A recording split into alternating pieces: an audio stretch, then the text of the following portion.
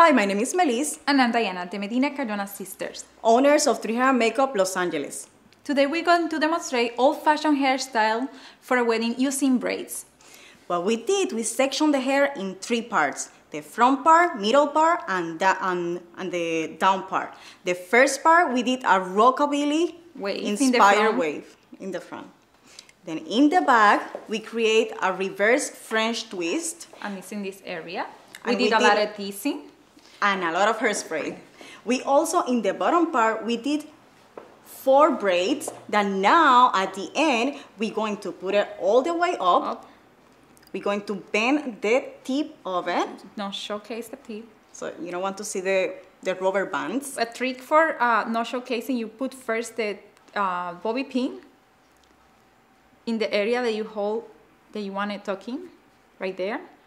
Then you're going to flip it.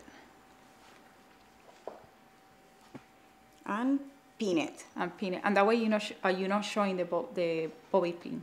Remember always to secure crisscross. And if you have some of the pieces sticking out, take another bobby pin and fix it. So that's exactly what I'm going to do right now.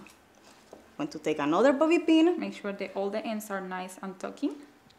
You want to make it as clean as possible. And remember, old-fashioned hairdo is about technique and texture and shapes. This is our presentation. Thank you for watching 3 Hair and Makeup Los Angeles. Bye. Bye.